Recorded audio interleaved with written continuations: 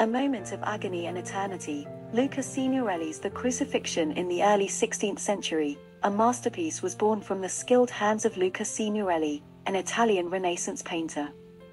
The Crucifixion, painted around 1504–1505, is a haunting yet mesmerizing piece that captures a pivotal moment in Christian history with raw emotion and exquisite detail.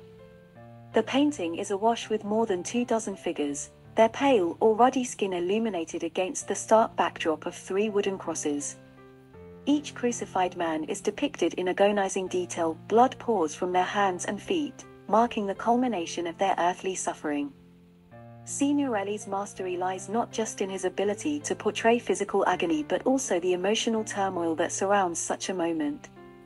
The crowd at the foot of the crosses is a mix of torment and reverence. Soldiers on horseback brandish spears while women in colorful robes express grief.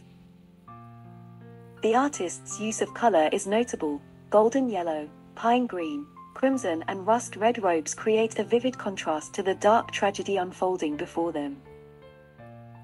Every fabric fold, every glint on the soldier's armor is rendered with meticulous attention to detail. Amidst this scene of chaos and sorrow stands a woman in navy blue robe at the lower left corner. She has fainted from overwhelming grief. This poignant detail underscores not just Christ's suffering but also its profound impact on those who witnessed it. In this horizontal painting, Signorelli encapsulates not just an event but an epochal moment where human suffering meets divine intervention.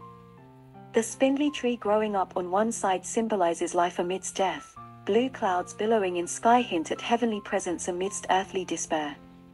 The Crucifixion isn't just art, it's an experience that transports viewers back to a time where every stroke of paint tells stories of faith tested by fire, human frailty meeting divine strength, and where agony paves way for eternal peace.